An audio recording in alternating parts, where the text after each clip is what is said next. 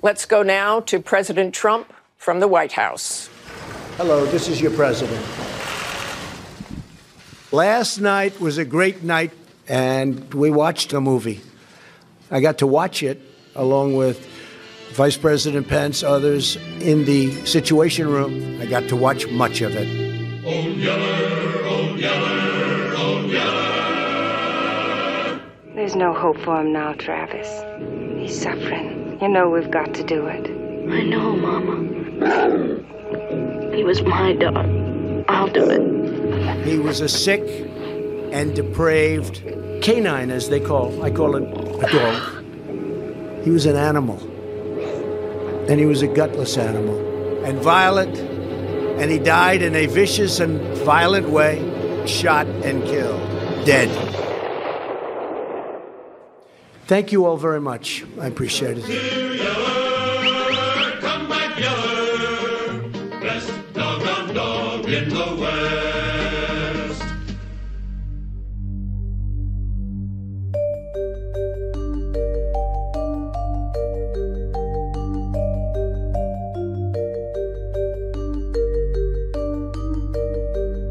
This is Intercepted.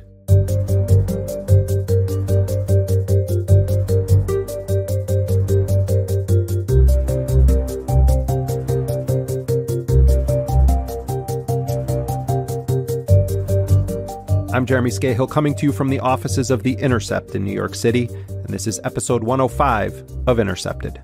Last night, the United States brought the world's #1 terrorist leader to justice. Abu Bakr al-Baghdadi is dead. In light of the reported death of Abu Bakr al-Baghdadi, I wanted to share a personal story from almost 20 years ago. It was February of 2003, and I was in Baghdad, Iraq. The Bush administration was gearing up for its invasion of the country, which would begin the following month with the so-called shock and awe bombing.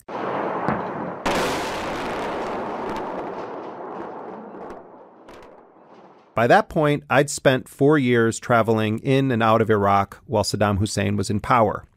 I saw the brutality of that regime and the fear that people lived in. I also saw the fast disintegrating remnants of a once secular society that had modern hospitals and excellent schools. All of that was crumbling to pieces in the years since the Iran-Iraq War of the 1980s, the 1991 Gulf War, the brutal economic sanctions that intensified from George H.W. Bush through Bill Clinton and had punished and killed Iraqi civilians mercilessly and in large numbers. And on the eve of the U.S. invasion, there was this sense of inevitability in Iraq, that everything was about to change, and no one knew what was going to come next. Saddam Hussein had proven to be a cunning survivor who managed to stay in power the last time a Bush had waged war against Iraq. But on the ground at that time, in February of 2003, the regime's propaganda rang hollow, as did the notion that Saddam would somehow emerge from whatever was to come and still be the head of state of Iraq. The Bush-Cheney administration had told fantastical lies to justify the war, and they were supported by many leading Democrats, including Joe Biden and Hillary Clinton. The president captured the Senate by solidifying Republican support and winning over key opposition. Bush's government intentionally fabricated links between Iraq and al-Qaeda, along with a litany of lies about Iraq's decimated WMD program. I take the fact that he develops weapons of mass destruction very seriously. We know they have weapons of mass destruction. We know they have active programs. There isn't any debate about it. The objective has to be disarmament, to compel Iraqi compliance with the UN Security Council resolutions that called for the complete destruction of Saddam's weapons of mass destruction. Looking back on that time, perhaps one of the greatest historical ironies of the decision to invade Iraq and topple Saddam Hussein was that it was precisely Saddam's brutality and his secular regime that kept the very kinds of forces that would later make up al-Qaeda or ISIS locked in chains. Bin Laden and Saddam were not allies, They weren't friends. Previous U.S. administrations knew this about Saddam Hussein. He was an atrocious dictator, a human rights abuser, a mass murderer. But he could be used in a marriage of convenience to keep order for the United States, to make its oil money, and to justify its militaristic buildup in the Middle East. Now, as an aside note, it's important to realize that one of the major inciting incidents in making Osama bin Laden what he would ultimately become was the decision by George W. Bush's father to deploy troops to Saudi Arabia for the 1991 Gulf War. At my direction, elements of the 82nd Airborne Division, as well as key units of the United States Air Force, are arriving today to take up defensive positions in Saudi Arabia. That decision and the permanent wars that were to follow was the most solid link between Saddam's Iraq and al-Qaeda, and it was entirely the product of U.S. policy and war. After 9/11, the Bush administration counted among its ranks radical ideologues who came to power wanting regime change in Iraq at any cost. Ladies and gentlemen, each and every one of these findings confirms a material breach by the former Iraqi regime of UN Security Council Resolution 1441. Taken together, they constitute a massive breach of that unanimously passed resolution and provide a compelling case for the use of force against Saddam Hussein. They came to power emboldened by Bill Clinton's signing of the Iraq Liberation Act of 1998, which made regime change official U.S. policy. Over the past year, we have deepened our engagement with the forces of change in Iraq. By the way, many Democrats voted for that bill, which was largely written by neoconservative lobbyists. Among those who supported it was actually Bernie Sanders. I often wonder if any of these people who supported that bill or who shaped the policy under George W. Bush actually bothered to really examine what the potential consequences of overthrowing Saddam would look like, especially in the new reality of the post-9/11 world. But back to February 2003. I was in Baghdad, and a little more than a month before the invasion began, I met with one of the most important figures in Saddam Hussein's regime, the internationally known diplomat, Deputy Prime Minister Tariq Aziz. Who is preventing the Iraqi people from living normally? It's he and his government, with the support of the British government. So when we speak about compliance, it's the United States which is not complying with the United Nations resolutions. He had been with Saddam for decades. They knew each other going back to the 1950s, and he often served as the public face of the Iraqi regime, appearing on international television, holding press conferences, shuttling to and from the United Nations or international conferences. Aziz himself was a Christian and one of Saddam's most loyal and prominent comrades. He was well-educated, well-read, and he knew the U.S. position on Iraq better than many of the American diplomats he had to deal with over the years. I had met with him many times over the years I was traveling in and out of Iraq, and he would often weave between remarkably realistic assessments of the situation in Iraq and canned lines about the power of the Ba'ath Party and the glory of Saddam Hussein. But the last time I met Tariq Aziz, in February of 2003, he shared something that I had never heard from him before. Sitting in his office with his large, Run DMC type glasses, he smoked a cigar. He was wearing house slippers at the bottom of his olive trademark military uniform. And he knew that what was coming was the end. He admitted that the U.S. could in fact topple Saddam Hussein, a comment that in different times would have resulted in Tariq Aziz's imprisonment or possibly execution. And he issued a warning. He told me, the U.S. can overthrow Saddam Hussein. The U.S. can obliterate the Ba'ath Party. The U.S. can destroy any semblance of secularism in Iraq. But, he said, it will come at a high price.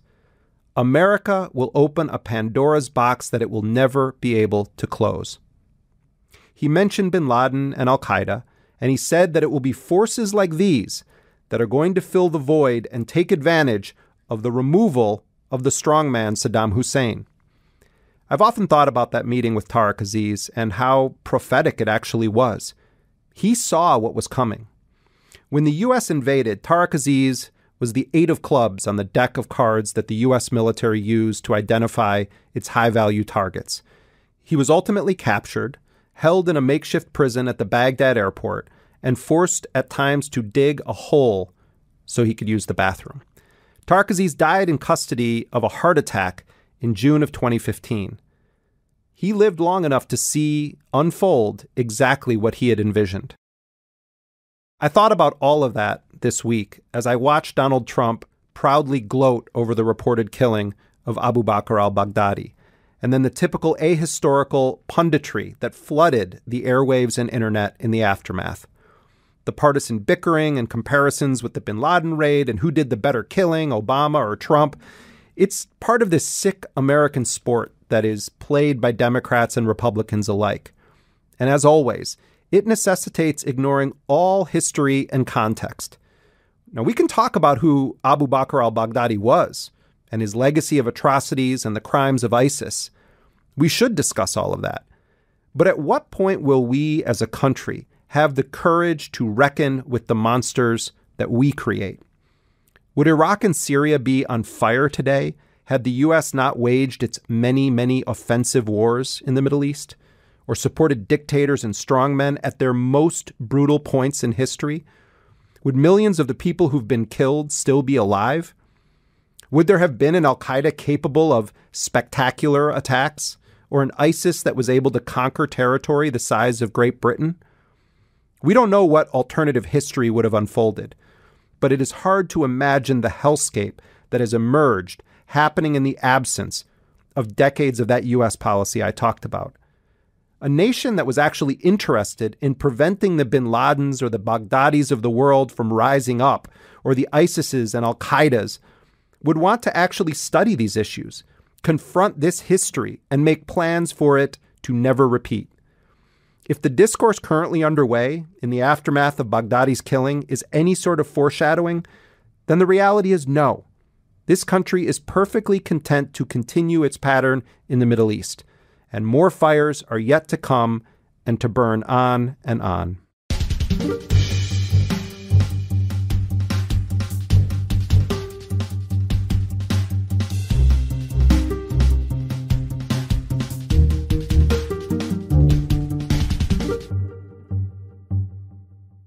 Today on the show, we are going to be looking at the role of U.S. policy in the Middle East, in Iraq and Syria, and to go through some of the history and context that is almost entirely omitted in the discussion in this country when we talk about ISIS or al-Qaeda.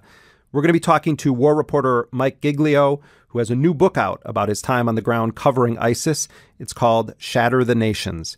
But first, we begin with Middle Eastern and Islamic studies scholar Amanda Rogers of Colgate University. She has focused for years on the way ISIS propaganda has evolved and was deeply involved in trying to help win the freedom of several prisoners held by ISIS, including the journalist James Foley and Stephen Sotloff, both of whom were beheaded by ISIS. Dr. Amanda Rogers, thank you very much for joining us on Intercepted. Thank you for having me. Right off the bat, your immediate response to Trump's lengthy, verbose press conference, which he revealed many, many, many details that may or may not be true. Oh, my God. Okay, my immediate response of which part, I would say the third sentence. I'm surprised it wasn't the first, actually. But the third sentence, he says, Abu Bakr al-Baghdadi is dead. He was the founder and leader of ISIS. Not, in fact, correct. Baghdadi was not the founder of ISIS by any stretch of the imagination, but that fundamental error, I think, speaks to a much, much larger problem with the absolute erasure of any geopolitical historical context that gave birth to ISIS in the first place. But one thing that really set me off was his characterization of the entire war against ISIS as what I would definitely describe in Trump's language as a war against Islam. And I say that for a couple reasons. Number one, he repeatedly referred to ISIS's targeting of Yazidis and Christians and Shia communities as genocides. And yeah, they in fact constitute genocidal campaigns. There's absolutely no question about that. And the execution of Christians in Libya and Egypt, as well as the genocidal mass murder of Yazidis, rank ISIS among the most depraved organizations. However, the vast majority of Daesh's victims, as anyone that knows anything about this organization can tell you, are Muslim, including Sunni Muslims. I really have a problem with the weaponization of minority discourse on this issue, particularly when someone like Trump invokes it, because it's already come into play with the prioritization of Christian Syrian refugees. That's not to say that they don't deserve protection. Of course they do. But what it ends up doing is essentially serving as a force multiplier for ISIS's own talking points. So that's one thing that really set me off. Contrast the way in which the Obama administration handled announcing the death of Osama bin Laden with the way that Trump and his administration have handled the killing of Baghdadi. Everybody knows that Trump has this huge fetish for being the anti-Obama, right? And when I was listening to that press conference, I don't know how to describe it, it almost seemed like he had scripted them in his head along a parallel from how Obama failed to disclose details of the bin Laden raid. And what I mean by that is every last detail of, he was whimpering and crying and screaming all the way. It seemed like those were almost flourishes that he had improvised, if you know what I'm saying. Yeah, I mean, I do think that there's some validity to that. In the much broader picture, the fact is that both Osama bin Laden and Baghdadi are in many ways products or responses to U.S. and Israeli policy. And in the case of Baghdadi, we're talking about al-Qaeda in Iraq largely being non-existent prior to 9/11 and prior to the U.S. invasion in 2003, with the exception of some small patches in the north of Iraq. And then you have, the nice little breath mint guy, painter George W. Bush, who invades, and Baghdadi himself spends time in Iraq in a U.S. prison at Camp Bucca. Talk about the ways in which post 9/11 U.S. policy gave rise to the very forces that now Trump is celebrating killing the head of. We have to step back because there's a missing link here too. And that link is Abu Musab al-Zarqawi. So, for listeners who are not familiar with this particular figure, Colin Powell went to the United Nations to make the case for the war on Iraq in February of 2003. During his presentation, he made an allegation that this Jordanian named Zarqawi was in fact the critical link between al-Qaeda and Saddam Hussein's regime. But what I want to bring to your attention today is the potentially much more sinister nexus between Iraq and the al-Qaeda terrorist network, a nexus that combines classic terrorist organizations and modern methods of murder. Iraq today harbors a deadly terrorist network headed by Abu Musab al-Zarqawi, an associate and collaborator of Osama bin Laden and his al-Qaeda lieutenants. This is not the case. Saddam was beloved by the U.S. for being a strongman that could keep the quote-unquote them at bay. In any case, the effect of Colin Powell's speech obviously laid the groundwork for the war to occur, right? And definitely in the public consciousness gave justification that was seen as credible. But the problem is that Zarqawi was not in fact that big of a figure at the time. And so essentially Colin Powell managed to make a jihadi rock star out of this man Zarqawi that didn't previously exist. Saddam Hussein's forces, while he was in power, often had battles with al-Qaeda or Ansar al-Islam forces in the north of Iraq, in an area that Saddam's forces did not control. They were under the quote-unquote protection of U.S. no-fly zones. Exactly. But so essentially what I'm getting at, right, is that after the U.S. invasion and the creation of this jihadi rock star, basically Zarqawi has all of this social capital that he ends up being able to leverage into a relationship with al-Qaeda HQ. And at this point in time, the central leadership of al-Qaeda had been sidelined by the Afghanistan invasion. meaning that Osama bin Laden was in hiding and he'd been by and large marginalized. So a figure like Zarqawi, who starts to really take off as far as the famous number 2 most wanted person in the States, ends up merging, so to speak, with al-Qaeda in a marriage of convenience. But it bears repeating and emphasizing that Zarqawi and bin Laden never got along. This was merely a marriage of convenience, right? Also, Ayman al-Zawahiri, who at the time was the number 2 in al-Qaeda when Osama bin Laden was still alive, there's a series of letters that were couriered between Zawahiri and Zarqawi, where Zawahiri was basically saying, whoa, bin Laden and the gang are not so enthusiastic about your tactics here. He was even too kind of wild for them. Bin Laden and al-Qaeda objected to Zarqawi targeting Shia, number 1, and number 2, being so graphic and brazen in the brutality of his televised executions. And in both of these central attributes of Zarqawi's strategy, we see the seeds of the group that would later become so-called Islamic State. Barring the U.S. invasion of Iraq and the creation of Zarqawi himself as such a fundamental figure, you would not have had Iraq become the battleground that it became.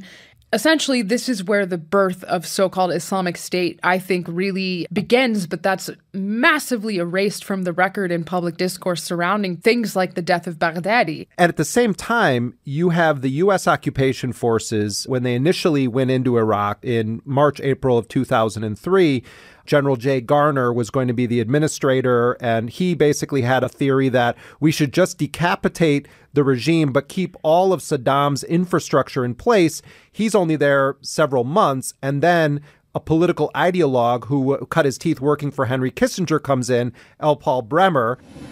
We will be in the process of discussing with appropriate people in Iraq the transition to a Iraqi government at a timeline that still has to be determined. He comes in, and the first thing that L. Paul Bremer does is to fire... The CPA dissolution? Right, exactly. Yep. Is to fire everyone who had any links to the Ba'ath Party. But not take their weapons. Right, not take their weapons. So they immediately fire more than 150,000 Iraqi soldiers, many of them from heavily Sunni areas of Iraq.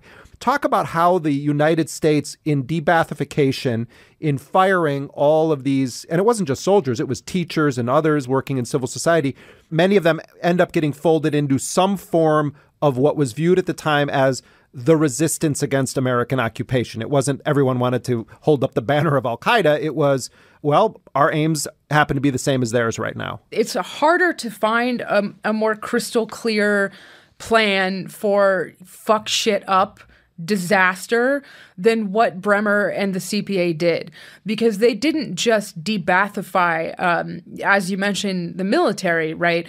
Anyone who belonged to the Ba'ath Party was stripped of their professional capacity. This meant teachers. This meant everyday functionaries, on top of which those who were purged from the military did not have their weapons taken, and no subsequent options for employment were available. So you can understand why a massive, massive number of people without jobs, without arms, living under military occupation for a completely illegitimate war might want to fight back. But back to your point about precisely what the U.S. was doing in Iraq that helped to turn general angst into an insurgency in the first place, which is the issue of indefinite detention, random sweeps and arrests of anybody in the area of quote-unquote fighting age, detention in facilities like Camp Bucca. So one thing that gets missed here is, in terms of the historical erasure, I think this is absolutely key, Trump kept mentioning the orange jumpsuits.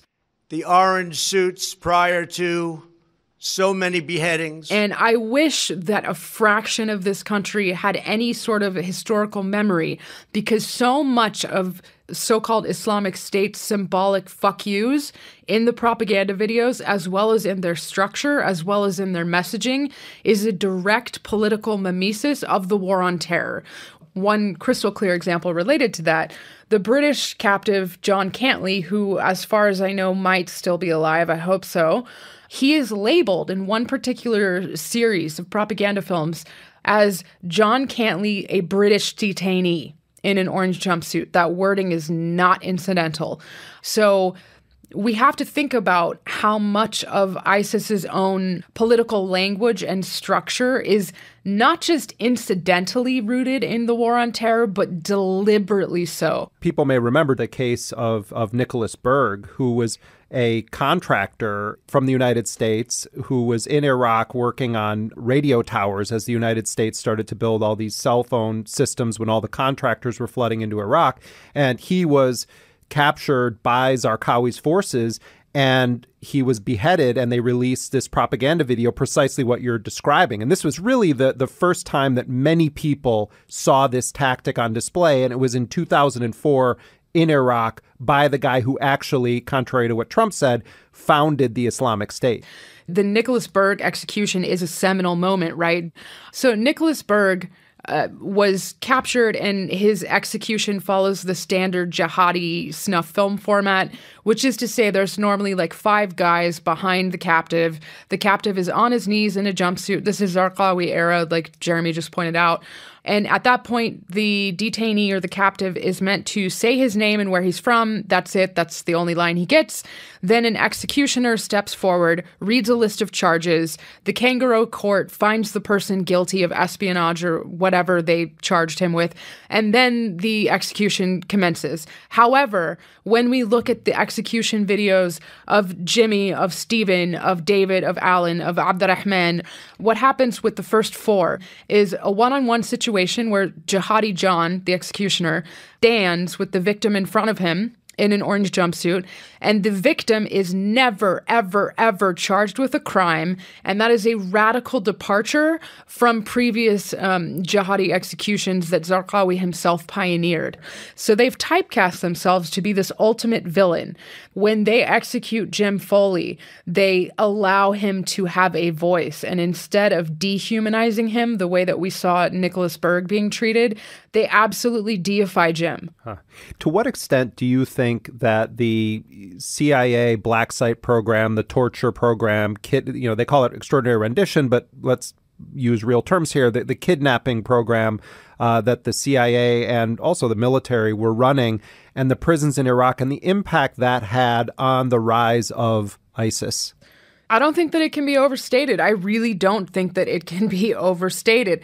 For those who followed the case of the hostages before their executions were made public, hostage takers and guards explicitly dreamed of building their own Guantanamo Bay facility for American and British captives.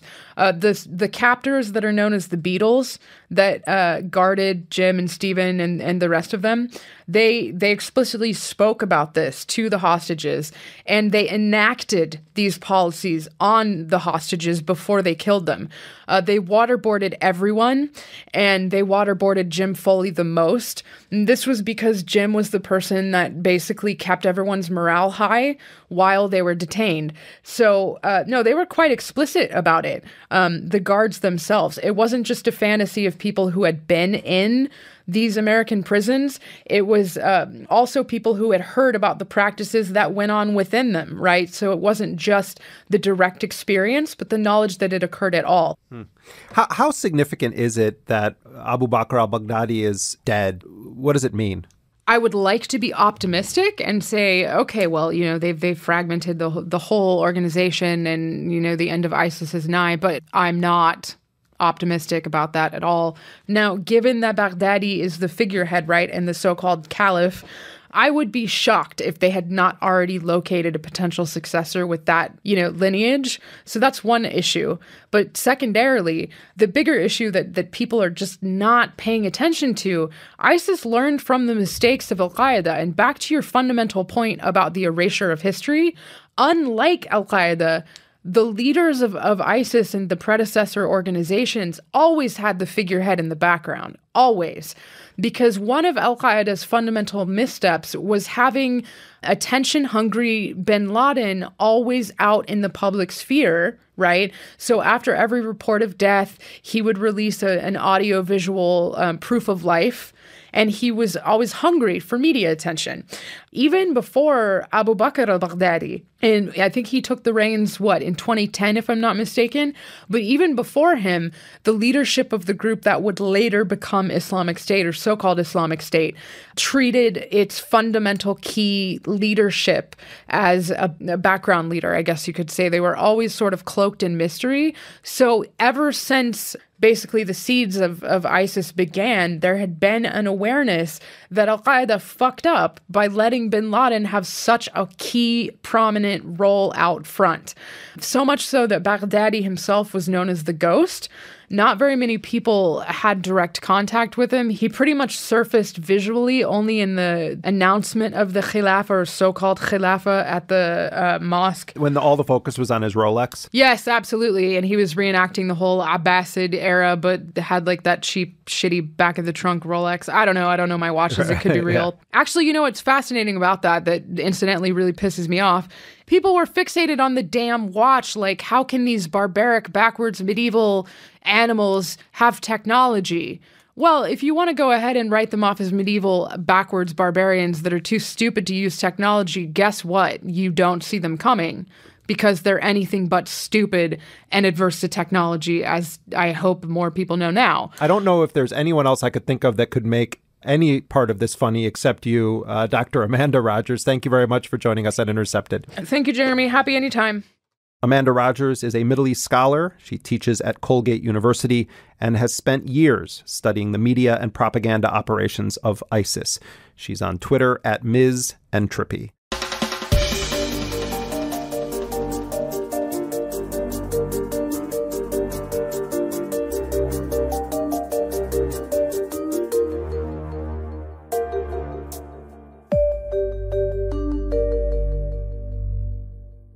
We go now to journalist Mike Giglio. He is a staff writer at the Atlantic magazine, where he focuses on intelligence and national security. He embedded with Iraqi Special Operations Forces during the battle for Mosul and was detained in Egypt during the Rabaa massacre in 2013. He has a new book out about his experiences in the region. It's called Shatter the Nations, ISIS and the War for the Caliphate. Mike, welcome to Intercepted. Thank you for having me. Is it significant that Baghdadi appears to be dead, according to the White House? How significant is this in the broader battle against ISIS? It is, because of what he stood for. He's the guy that declared the Caliphate and declared himself Caliph. Which is a travesty for Muslims around the world. And he represented the group for so long. But on an operational level, I don't think anyone tracking ISIS closely believed that he had operational control of the group for years now. He had ceded it because he was in hiding. If you compare him to Osama bin Laden, bin Laden was really a front man. Baghdadi is a shadow operator. He was always more in the background. As far as how the group survives and continues long term, I'm not sure how much it affects them. What do you make of where they found Baghdadi and what that says about the state of his leadership of ISIS at that moment? It's right near the Turkish border. It's not in ISIS territory. It's in al-Qaeda territory. Those two groups are enemies. On the one hand, he is right next to some of the most effective smuggling networks that ISIS has. And so maybe he was at some point planning to utilize them. On the other, it really raises questions for Turkey that he was so close to Turkish military outposts and in territory that is generally seen as a Turkish protectorate. It is reminiscent of Osama bin Laden then being in Abbottabad, Pakistan, and he was, a stone's throw from the equivalent of the West Point Military Academy and right under the nose of the Pakistani military. And that raises all sorts of other questions, but it's just, the point I'm making, it's just interesting to see where these figures choose to kind of hide out as they await almost certain death. Maybe the simple answer is that he didn't feel safe in ISIS's former territory anymore, because that's where, U.S. Special Forces and their Kurdish allies were strongest. So maybe he just felt getting away from them to the extent he could was the right move. Like I mentioned earlier, the fact that he just didn't have the power and the operational control of the group that he once did. How central has Baghdadi been to the growth of ISIS as an individual, as a man? I think it's one thing I wish people understood a little bit better about ISIS is that to a large degree, its strength was its decentralization. So when you think about bin Laden's signature terrorist attacks, for example, with al-Qaeda, it's the Twin Towers, right? A really high-profile, well-executed operation. With ISIS, their signature attacks were mass casualty shootings like in Paris and suicide attacks, but also just kind of embracing the random acts of violence, drive your truck into a crowd, knife a passerby, that were sort of designed to just sow like a general fear and unease that I think really actually managed to embed itself into this moment in the world. It's part of Baghdadi's legacy that ISIS was able to sort of weaponize decentralization to this extent. I sort of think of ISIS as being the kind of pyramid scheme of terrorism. You know, it's like a multi-level marketing operation compared to like the very centralized al-Qaeda, where you could just simply declare your allegiance to Abu Bakr al-Baghdadi and you became part of the sales force that was selling, you know, international terrorism and fear. It's not that ISIS wasn't able to, at one point, centrally organize and direct high-profile attacks. They did do that. But to your point, let's think about like the Orlando nightclub shooter. He declared allegiance to ISIS. I want to let you know I'm in Orlando, and I did the shooting. What's your name? My name is, I pledge of allegiance to Abu Bakr al-Baghdadi of the Islamic State. He would have declared allegiance to any terrorist group that was big at the moment. At one point, he had expressed sympathy for Hezbollah. And so it really made anyone who wanted to be into an extension of its brand. What ISIS understood is that politicians in the West would help it do the work of spreading fear around attacks like this. So rather than painting the nightclub shooter as a deranged person who probably would have carried that attack out anyway and just said he was loyal to any terror group of the moment, it became, look how powerful ISIS is, look how dangerous Muslims are, and by extension, refugees. And I think ISIS saw that coming. We cannot continue to allow thousands upon thousands of people to pour into our country, many of whom have the same thought process as this savage killer. If we want to protect the quality of life for all Americans, women and children, gay and straight, Jews and Christians, and all people, then we need to tell the truth about radical Islam, and we need to do it now. You know, one of the things I think is most valuable about the work that you've produced here in your book is, I mean, you have lots of stories about individual people, and there's some really fascinating characters in your book, but it also covers a large swath of historical territory that I think often gets fast-forwarded over. And I wanted to back up a bit with you and go back in time to 2011 and the rise of what became known as the Arab Spring, and just kind of have you walk us through some of what you think are the key points to understanding how we got to where we are in Syria right now, but beginning back in 2011. If you remember the Arab Spring protests in 2011, in the backdrop of this is Obama promising to end the Iraq War and ultimately doing so and pulling troops out of the country. So, today, I can report that, as promised, the rest of our troops in Iraq will come home by the end of the year. After nearly 9 years, America's war in Iraq will be over.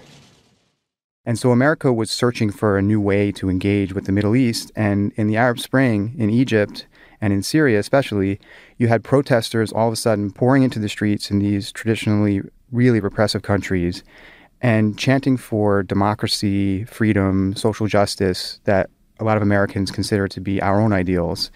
And the U.S. was broadly backing them with rhetoric and with news coverage. And it was this really unique moment that I think kind of captured a feeling of, you know, Barack Obama's first term, that there is this new way for America to influence the world.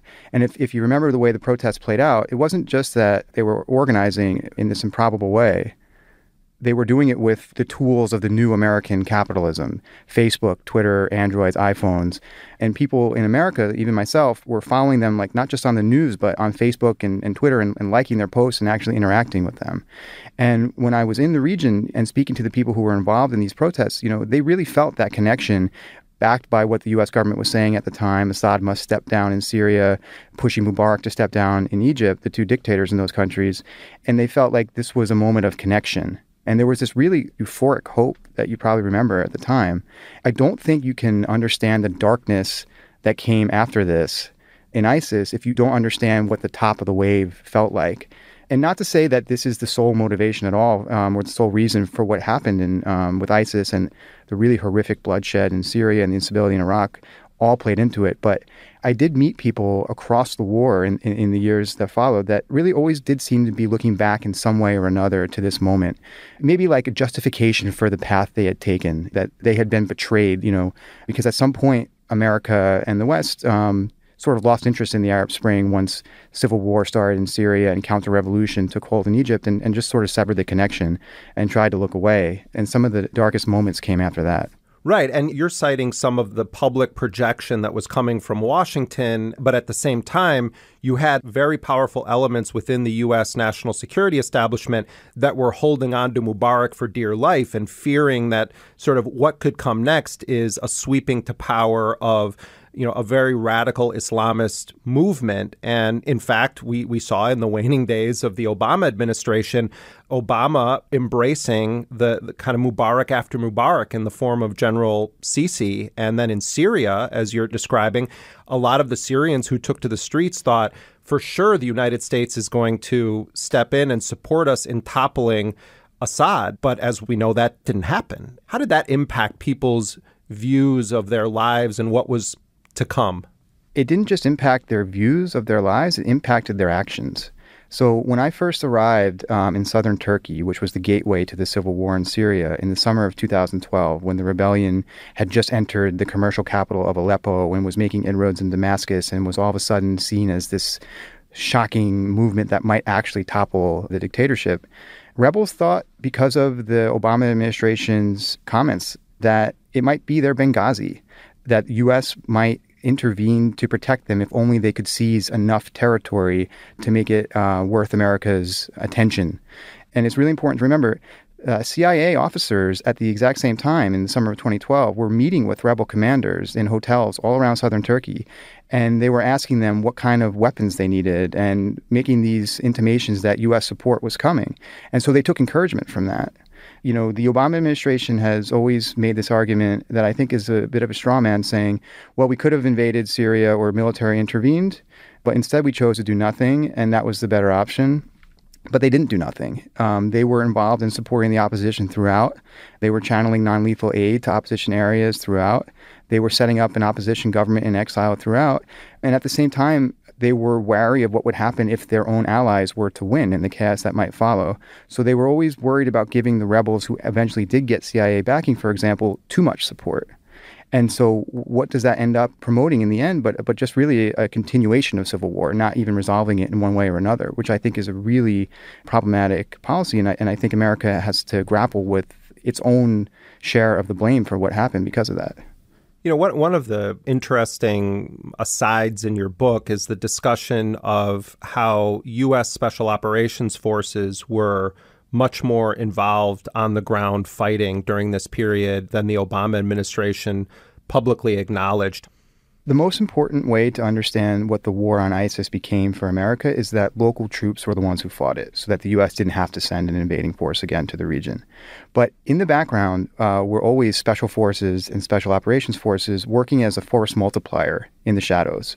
So doing what the Green Berets do, which is training local forces, but also doing what the Delta Force and other special operations units do, which is go on high-value target raids, sometimes working with these local partner forces. And that's what we saw in the Baghdadi raid, for example. But they were doing that in Iraq. But what the Obama administration did, and what I think is tempting now for every government, including the Trump administration, is to really not acknowledge the level of involvement of U.S. Special Forces and Special Operations Forces. They justify that because the missions they do are classified. But I think that secrecy is actually very politically convenient. So if you think about it from Obama's perspective, he was the guy who came to office promising to end U.S. military engagements in the Middle East. He never wanted to look like he used the phrase boots on the ground so many times that there are no boots on the ground. I will not put American boots on the ground in Syria. I will not pursue an open-ended action like Iraq or Afghanistan. And the administration was able to make that claim while simultaneously having boots on the ground in these special forces units because they don't need to talk about them from their perspective because they're secret. And I think that's a real problem because we never had a realistic discussion in America of what actually is the U.S. role in this war. How did this evolve when Trump takes power? What did you see? Was there any shift in strategy in terms of on-the-ground operations? By the time Trump took office, the Battle of Mosul, which was the seminal battle for the ISIS so-called Caliphate, it was the most important city that they held. It's a city in northern Iraq that had about 2 million people at the time of the start of the battle, still trapped in it. When Trump took office in January 2017, that battle was almost over. So half of the city had been taken by Iraqi forces backed by U.S. special operations and airstrikes. Trump really sort of followed the blueprint that the Obama administration set out for him. The signature change that I think people need to keep in mind with Trump is that he loosened rules and restrictions that had been intended to prevent civilian casualties. And for that reason and other reasons, including the fact that Western Mosul is a much denser terrain and that it always was going to be a more difficult fight because it had traditionally been more of a stronghold for ISIS and for al-Qaeda, in Western Mosul, it was a hellscape. They were pulling the bodies out of the rubble for months and months after victory had been declared, and the rebuilding efforts there have been much more halting. And so I think when we look at Trump's imprint on the war, to me, the most obvious one is just the level of destruction that came with it. Just briefly, I wanted you to talk about some of your on-the-ground investigations into civilian deaths and injuries at the hands of U.S. operations. I just want to kind of explain, I think, the framework that the U.S. government sort of put forward for the American people for understanding this war against ISIS, which is we are at war with ISIS, but you don't need to worry about it. U.S. troops are there, but they're not. And when it comes to civilian casualties, it was to sort of ignore the problem. And so the Obama administration and the military under the Obama administration for so long, especially in Syria, where reporters really had a hard time accessing sites, was just denying that their strikes were killing civilians or saying that it was happening only to a minuscule degree. And they were doing the same in Iraq. And one investigation I did, I think, sort of shows the extent to which they were just not making any effort to come clean about how many civilians were dying in their strikes. I mentioned Eastern Mosul was freed from ISIS first. Shortly after that, I decided I want to just go into some of these neighborhoods without an embed and do my own investigation of strikes that have killed civilians. And we drove into Eastern Mosul, and we literally just went into neighborhoods and would stop at like the local deli or fruit stand and ask if there had been cases where civilians were killed in airstrikes. And so someone would say, sure, and lead us down the block, and they'd point to a house that was destroyed and say, that one had ISIS in it, but this one had a family.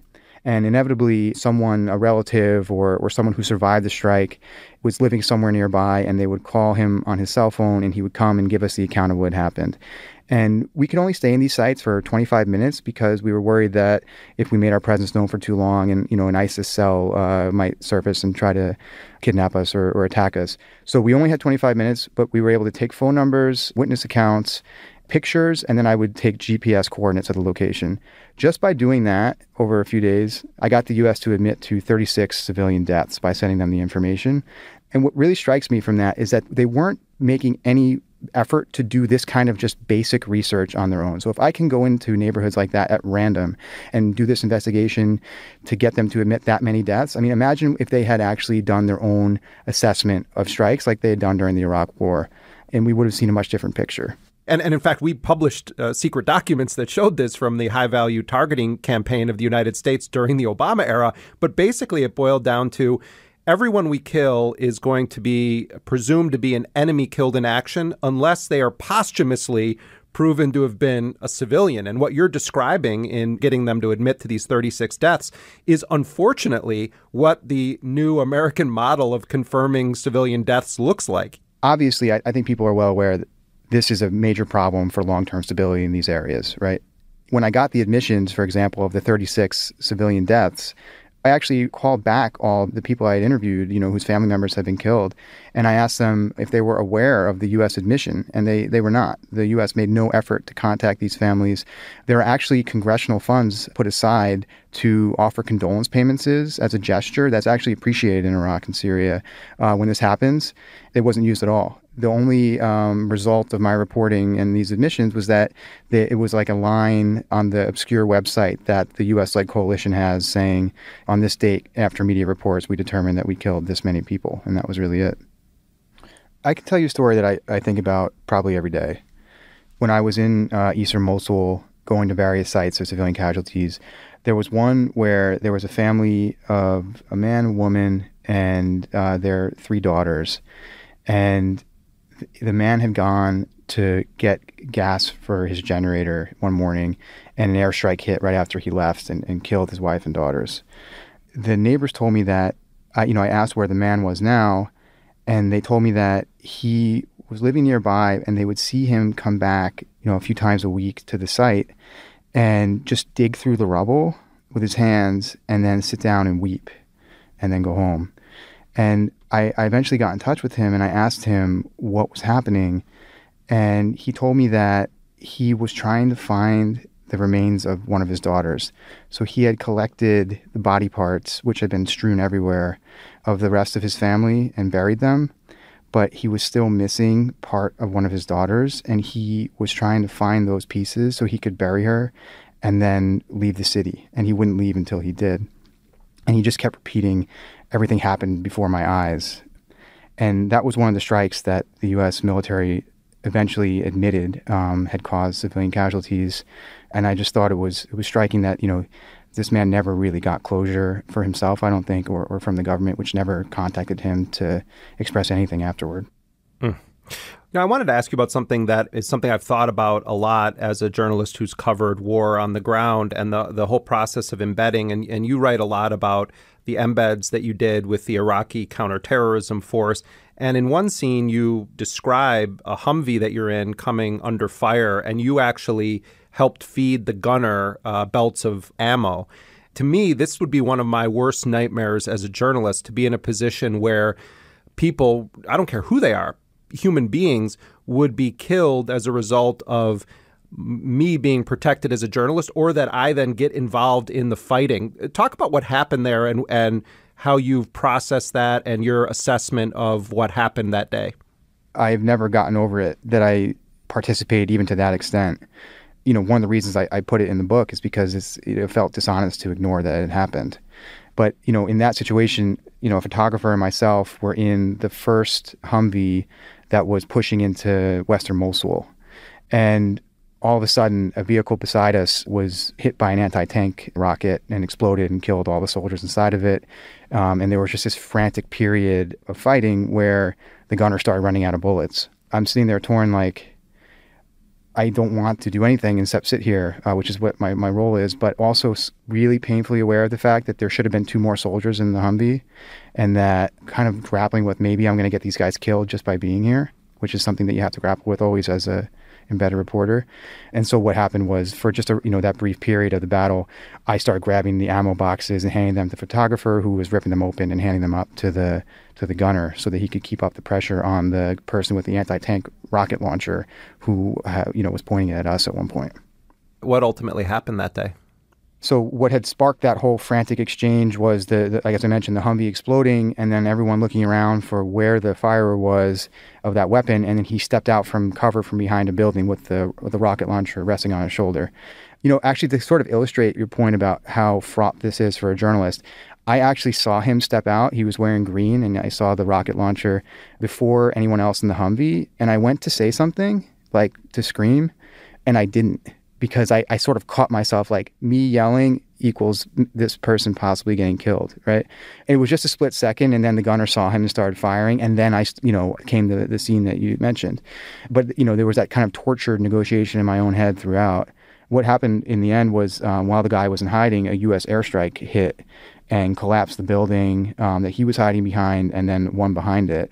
That also had stuck with me. And so, there were so many airstrikes that probably saved my life and the unit's life while I was covering this battle. And you have to remember that there may have been civilian casualties from that as well. And I think, while I'm writing about civilian casualties, I did try to always keep in mind, maybe one of these airstrikes also saved my life. And the book closes actually with a chapter on civilian casualties and my efforts to get back to that building later and try and investigate what had happened. But unfortunately, we got stopped by Shia militia. Any journalist who's been in that situation where that that's a possibility has to grapple with it. And I've never seen someone willing to just openly and honestly take that on. So I think you really deserve a lot of credit for raising this. And clearly it had a very deep impact on you. No, I appreciate that. And thanks also for bringing it up. Well, Mike Giglio, I want to thank you very much for joining us on Intercepted, and congrats on the book. Thank you. Thank you for having me. Mike Giglio is author of Shatter the Nations, ISIS and the War for the Caliphate. He's staff writer for The Atlantic and is on Twitter at Mike_Giglio.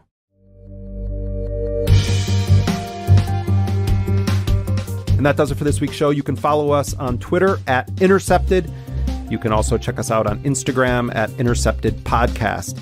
If you like what we do on this program, you can support our show by going to theintercept.com/join to become a sustaining member. We've got a lot of great thank you gifts in return for your support of this program. Intercepted is a production of First Look Media and The Intercept. Our lead producer is Jack Disidoro. Our producer is Laura Flynn. Elise Swain is our associate producer and graphic designer. Betsy Reed is editor-in-chief of The Intercept. Rick Kwan mixed the show. Transcription for this program is done by Nuria Marquez Martinez. Our music, as always, was composed by DJ Spooky. Until next week, I'm Jeremy Scahill.